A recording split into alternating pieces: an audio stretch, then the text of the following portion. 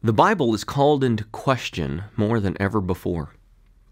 Unfortunately, some people say it is just a collection of stories. Others say that it is historically flawed.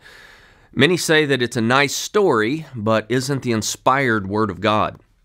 Well, as Christians, we should approach these conversations with boldness. And that's why DTS professors have created this new course, Can You Trust the Bible? Well, over 8 weeks, you'll learn the history of the Bible, how it was canonized, and whether or not every word can be trusted as the inerrant Word of God. This new course is free. Sign up today. I hope you'll join us.